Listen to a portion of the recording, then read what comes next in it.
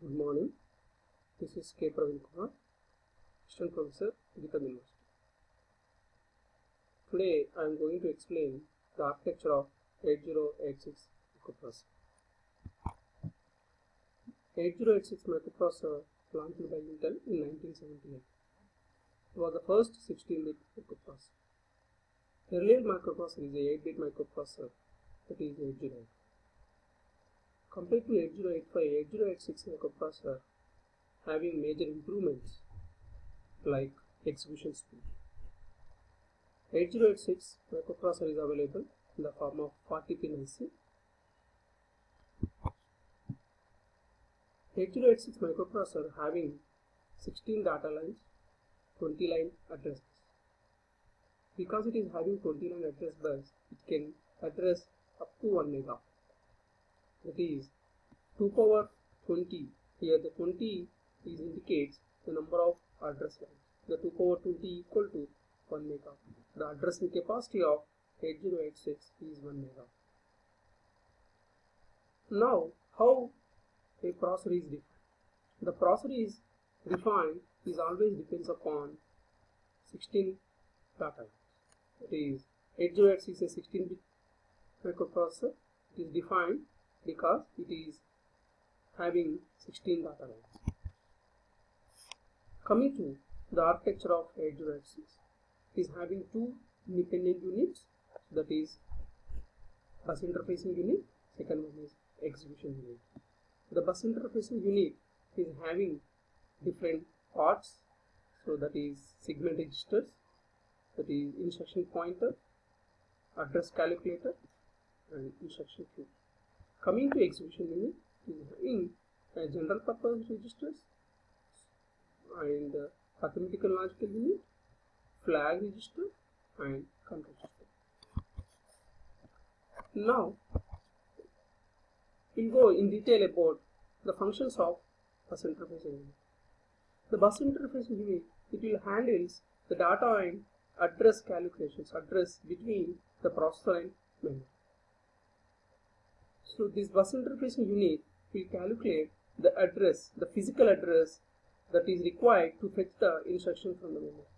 Once it is calculated the physical address of the memory, the instruction will be fetched from the memory and it will be stored in the instruction. So bus interfacing unit will always calculate the address, physical address of the memory where the instruction codes are available.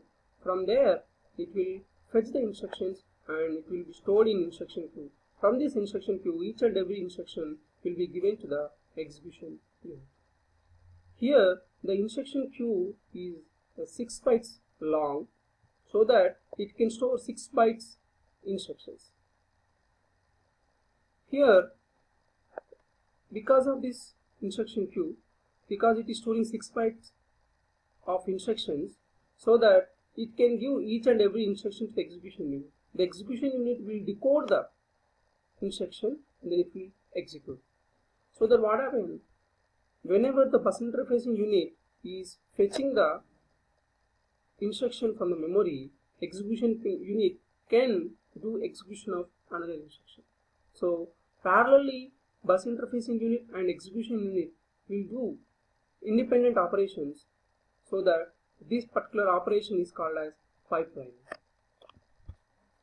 So because of this pipelining, because of this instruction queue, the execution speed of the microprocessor is increases, so that the BIU and execution unit operate in parallel, independent of each other.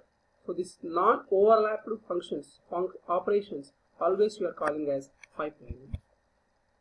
Here we observe here, suppose the instruction cycle of a microprocessor is having two operations, one is fetch, second one is execute. So whenever the bus interfacing unit is fetching an instruction, at that time the execution unit will be wait. Once the bus interface unit fetch the instruction will be given to execution unit to execute. While execution unit is executing the first instruction, the bus interface unit is not doing, so that it can fetch another instruction, that is second instruction. So now after execution of first instruction by the execution unit, it can go for execution of second instruction while execution of second instruction by the execution unit, this interface unit can fetch third instruction. So like this, the execution unit is executing the previous instruction, the bus interface unit can fetch another instruction. So this is parallel processing. These particular parallel operations of these two, BI and execution unit, is called as pipelining process. As I told, the functions of execution unit, it decode the instruction. It will take each and every instruction from the queue, then it will decode that instruction, then it will execute the instruction. So now, if you observe, the general purpose register is available in the execution unit. It is having 4 16-bit registers, AX, BX, CX and DX. These are called as 16-bit general purpose registers. So these are the registers are used by the execution unit to store the data temporarily while it is doing any calculation. These 4 registers not only called as general purpose registers, we can also called as special purpose register. Why? Because each and every register is having its own specific operation. So AX you can use as a individual 8-bit registers as AH and AL, and BX also BH, BL, CX also CH, CL, DX also DH, DL. Like this, you can use as one 16-bit register or you can use as 2 8-bit registers. This is higher order 8-bit of AX, this is lower order 8-bit of AX. The special function of this AX register is called as accumulator, so that it is used by the arithmetic and logic unit. So that what happens, one of the data should be available in this accumulator for each and every logical and arithmetic operations. Similarly, the BX register you can use as a memory pointer either in data segment or other addressing modes. The CX register you can use as a counter register in some loop instructions. Whenever we are having some loop instructions, some special loop instruction, in that case this particular CX register can be used as a counter register. The DX register is always used for dividing and multiplication operations. So that is whenever you are doing a 16-bit multiplication, the result may be a 32-bit. The 8086 microprocessor doesn't have 32-bit register, so that this higher order 16-bit of the result will be stored in DX register automatically.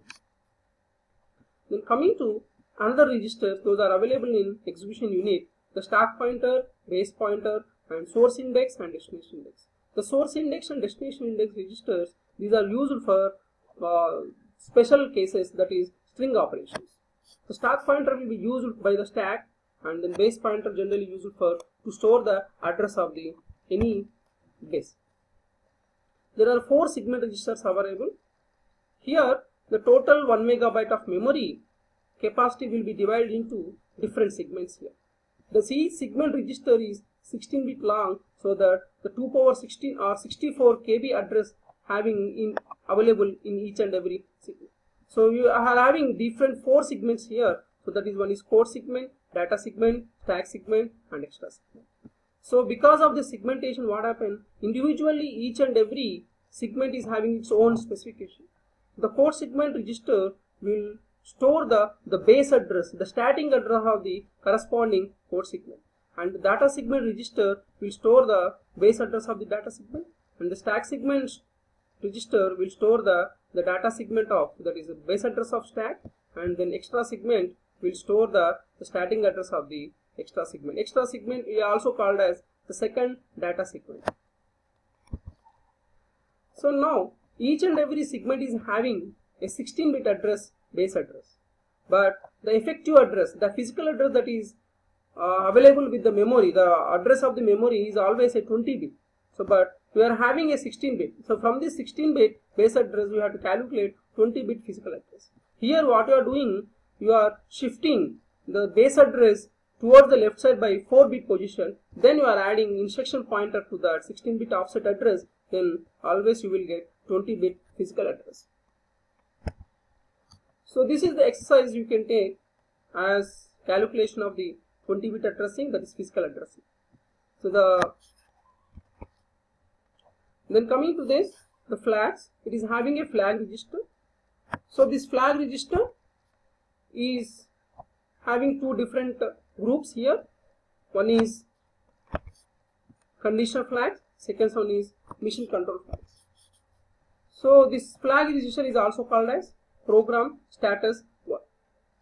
So it is a 16-bit register. It is having 16-bit. Out of 16-bit is having only 9 flags. So here, so this is called as carry flag.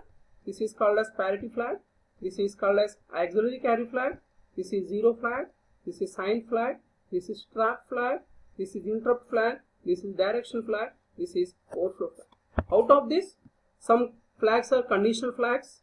So these conditional flags is always affect the conditions of the, it will indicate the condition of the execution unit.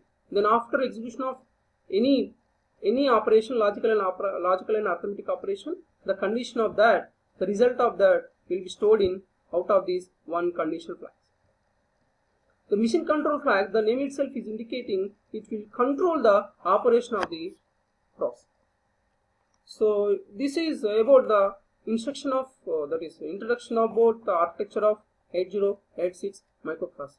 In the next section, we will go in detail about each and every flag, and then we will go for minimum mode and maximum modes of 8086. Thank you.